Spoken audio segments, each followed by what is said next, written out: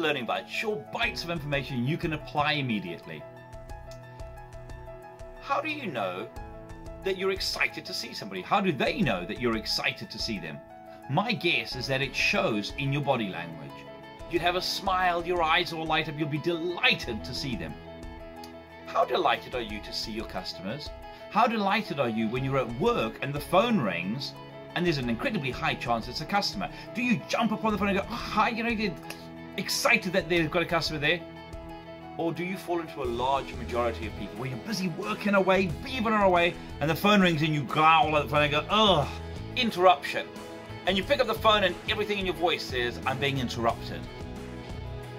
Do you delight in having customers? Is it a culture that permeates your organization?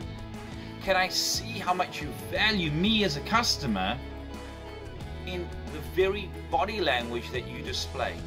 And remember, body language can be picked up over the phone. How often have you heard a smile?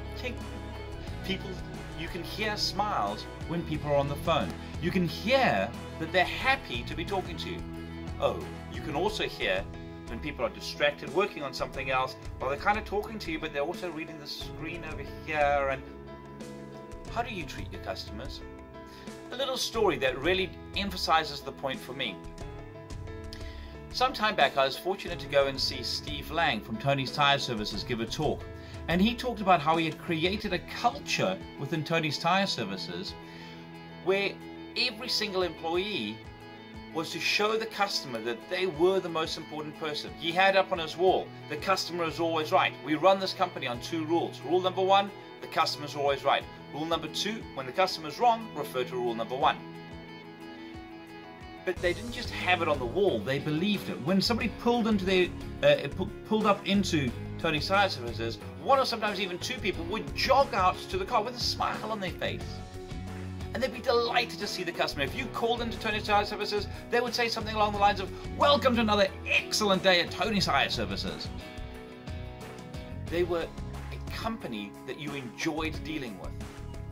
And they would never say to you, if you said to them, how are you? They weren't good. If they were ever heard they were saying good, they were taken around the back and got to do 20 push-ups on the spot in the workshop. Because at Tony's Tire Services, they were exceptional, they were great, they were fantastic. Because that kind of attitude is contagious.